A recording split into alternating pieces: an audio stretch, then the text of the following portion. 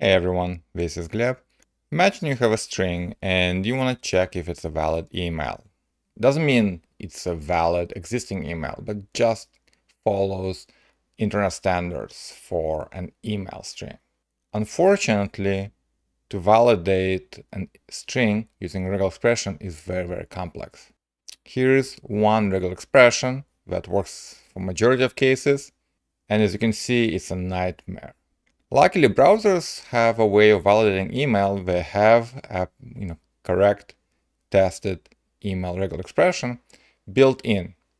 If you create an input field with type email, that's what's used to validate the current value. If you're using Cypress, you can use the built-in browser validation to check a string. And the way you do it is by creating a dummy element that's an input of type email. Let's say input, and we can use bundled jQuery to simplify creating of element of specific type with attribute.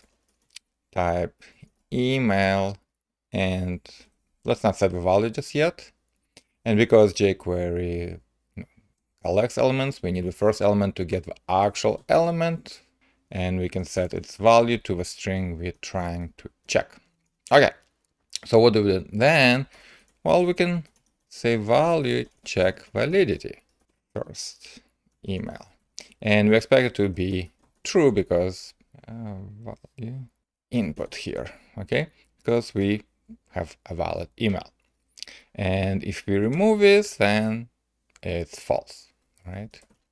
So because the element is not connected to the current page document, it's not gonna appear on the page. It simply exists in memory, and once the test finishes or this function finishes, then it gets garbage collected from memory.